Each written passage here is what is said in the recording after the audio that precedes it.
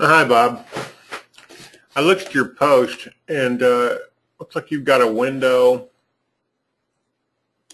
You want a round top above it.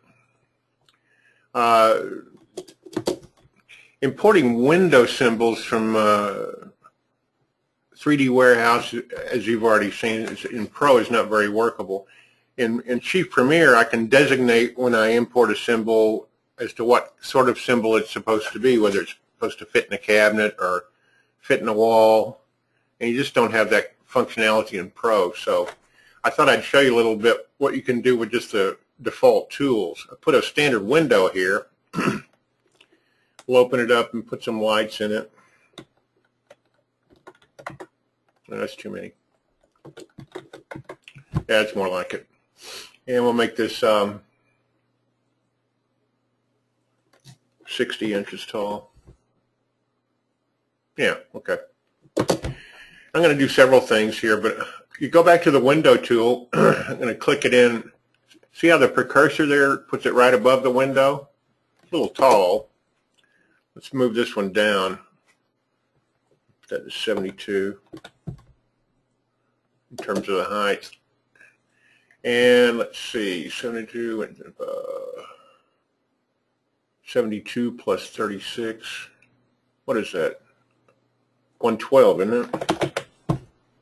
And the height width is 36. Let's make this 24. We'll change the type of this upper window to fixed glass. Need to lower it down some more.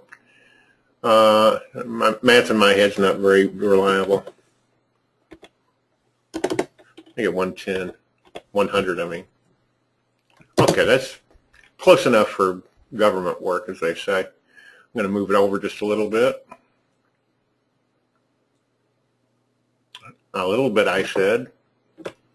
I think that's good enough. Now I'm going to take this. There's one thing I noticed on this default setting. I'm going to change those defaults in the windows. If I can find the window tool, there it is. And double click there. Go to frame.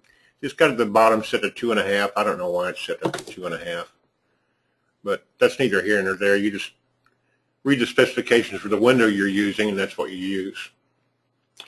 Okay, now let this upper window. I'm going to open it up and tell it to be a round top. Okay, now I don't need a sill in it, so I'm going to go over to, lintel and sill, and remove this exterior sill and the interior sill. So now it just has casing around it. We'll put some lights in it. Let's see, yours, what does yours look like? Got 1, 2, okay, 3, and they're concentric. So we'll do, 3 lights across, concentric, and the ray count at 3. And that's pretty much your window, isn't it? Now looking at the image, that looks like it. You don't need to import import things to do this particular window, and on some, perhaps so. Now I'm going to take this one and hold the Shift key and select the, oh, that's right, you can't, there's no block command. All right, well, we'll do without that then. I'm going to take the bottom window and go to the lintel and sill tab. I don't know if I should go here or not, but I'm going to anyway. I'm going to go to the library, and I don't remember what's available. Not much. The reason I want to put a molding on the sill, and I just find one that's a fairly decent shape. You can do this much better in Chief Architect Premier, because I can draw a relationally correct windowsill, I mean brick ledge, and then import it, and can't do that in Pro, at least not very easily. So where's, oh, okay, I haven't imported the archways library. I could have used, I just want something that's kind of square. and don't have handrails. I was expecting to see handrails here. I don't think, go back to plan view. I don't think you can draw in molding profiles and put them in the library, I'm pretty sure. Won't take but a moment to find out.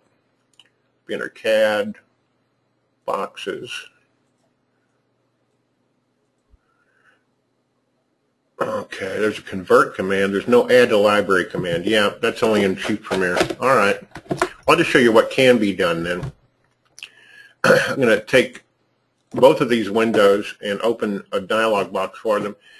And you wouldn't have this big casing around a masonry window, so I'm going to suppress the casing, the exterior casing. That just leaves a sill.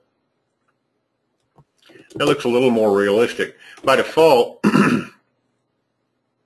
it should on the Options tab already be recessed like you would by recessed it means the window frame attaches to the wood framing and not to the brick, and that's a more correct setting. Looks like this window's a little high. I'm going to drop it another 4 inches or so. Yeah, it looks better. Okay. And then on the, I wanted to add a molding profile to the sill. I just didn't see one in the proper shape. I just need something that's square. But the way this works, if the molding profile is drawn exactly like the object you want to emulate, well then it comes in and attaches to the window properly. But I just don't, well, that's kind of square. We'll use that. And the reason I did that is because when you do that, you get an extra listing in the Materials tab. And I think this is brick 5. So we'll go to Library Material for this to assign to the sill. And I think we want to go to Masonry and stone, brick, natural brick, and there should be, yeah, okay. See, they have these soldier course patterns in there for that. I'm going to assign it. Well, that didn't look quite right. Let me go to Plan Material and Edit, and the texture, I think I want to flip 90 degrees. I don't know why I have to do this. I don't have to do this in Premiere. That just doesn't look right. Maybe that's the vector view. Click on Edit. We'll flip the pattern. I just want that. It's one way or the other. Yeah, that looks more like it. Okay. See, the only thing bad about this is it doesn't project out. But in Pro, if you want it to project out, you want to put a soffit there or something like that so it'll project out and put that material on it. But I don't see why you would need to import this window when you can make it in Pro. And importing windows from 3D Warehouse is you just don't have the tools to do that for windows and doors. I don't think doors or windows will work. You can import symbols, and doors and windows are symbols, but they're a specific kind of symbol. And from 3D Warehouse, they come in kind of a generic coding, excuse me. And so your software can't differentiate a window from a door, from a cabinet, from a piece of furniture. And you can in Chief Premier, of course, for a couple $1,000 more bucks, you can do that. But this is what you can do in Pro now, and I hope you find this helpful.